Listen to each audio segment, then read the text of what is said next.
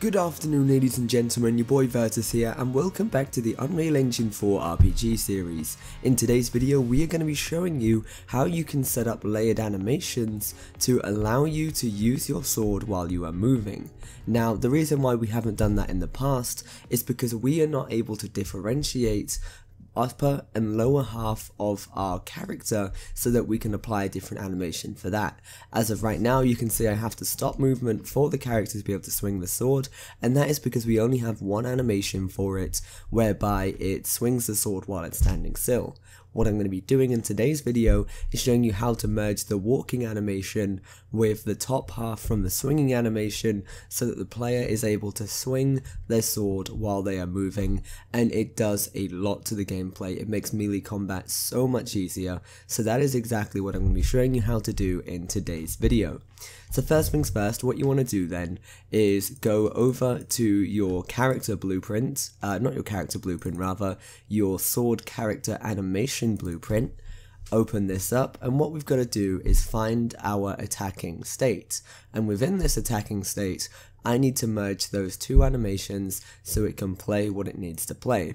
So go back to your main state machine, which should look a little bit like this, and then within your sword underscore attack, open this up, and then from here what we've got to do is pretty much merge this player sword and shield slash with our walk run blend space. So the way we're going to do this is using the layer blend per bone, and you can see it here, just add this in, and then with this hook this up to your final animation pose, and then with this for our base pose hook this up just in here. And then for our blend poses 0, hook this up to your walk run blend space. Just take that out from the asset browser in the bottom right, hook this up, and then obviously being a walk run blend space you want to grab your direction, the variable for that, and the same goes for the speed too. And then just hook this up so that we know everything works. What we need to do now then is select our layered blend per bone, go to layer setup, go to members, and then add an element, and this is where we're going to be differentiating between the upper and the lower half. Now for us to be able to do this effectively, we need to be able to define a bone at which it's going to split the two animations essentially. So I'm going to go to the top right here and go to my skeletal view, give it a couple of seconds to open up, and you can see I've got a list of all of the bones that we have available to us. Now we're going to be separating it by top and bottom, and the way I'm going to be doing this is splitting it at the spine 1. So anything below spine 1 is going to be using the walk run blend space. Anything above that is going to be using the slash blend space, so that's going to be the arms, the head, the top of the spine, etc. So what you want to do from here is just essentially make sure you've got the name of spine 1 spelt correctly. So it's capital S, spine, and then 1. So with this information, go back into your animation blueprint, select your layered blend per bone, and then inside here for bone name, set this to spine 1 exactly how it was spelled a minute ago. And then for the blend depth, make sure you set this to 1. Now that we've done this, what I'm going to do is, using the anim preview editor in the bottom right here, is I'm going to turn up my speed, first things first, just to test this. And then if I hit slash sword, I just want to make sure that it's playing it properly, and as of right now it's not. That could be for two reasons.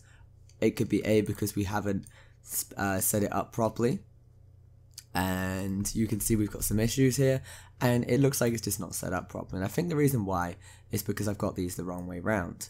If we hook these up, so the base pose is the walk run, and then the blend pose is our sword and shield, turn up our speed now, and then slash our sword, you can see it's going to use it while it's running, and it's doing exactly what I want it to do. It's blending the two animations. So just make sure you get that right. Your base pose, the bottom half is going to be your walk run blend space, and then the blend pose 0 is the one you're trying to add into that, which is going to be your sword slash. Anyway, so now that we've done this, we can go ahead and test this. However, if you remember, we set up some code which stopped the player movement to help combat this. So what I'm going to do is quickly go to that code, which was inside of my sword character.